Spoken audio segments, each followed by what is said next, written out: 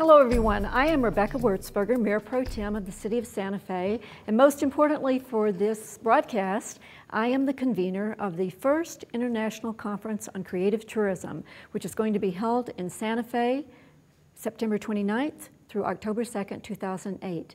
And today, we're very excited to have with us Alex Patakos. Am I doing that right? Did that sound That was very good. Right? Just think of, you think of pot tacos, mott tacos, and bay tacos. And then I forget. Okay, Ray Tacos Patakos, who is one of our keynotes. And I just want him to spend a few minutes telling you what you're going to get into when you come to this conference and how happy you're going to be when you leave and why. Thanks, Rebecca. My name is Alex Patakos, and I'm blessed not only because I live in Santa Fe, but I'm also going to be one of the keynote speakers. This happens to be a topic that is very near and dear to my heart because I do travel around the world. I've had a lot of opportunities to even meet some of the people who are going to be presenting at the conference as well as seeing many of the different creative tourism experiences that are out there. The message that I'm going to be sharing is something that is hopefully going to resonate with most of the people that are going to be at the conference, and it's really focused on the deeper meaning behind tourism.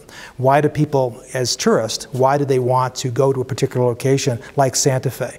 What makes it not only memorable for them, but also, what makes it meaningful for them? How do we want to connect in authentic, meaningful ways so that tourists want to come back, they want to tell people about the experiences that they've had, and that they really learn and grow and understand the deeper culture in an authentic, meaningful way. So that's really going to be a core of my message, and I'm going to try to weave that in together with some of the other messages and some of the practical applications that you all will get a chance to see at this conference. So I really highly urge everyone to get online, to register, and to really make this a wonderful international, global event for the City of Santa Fe.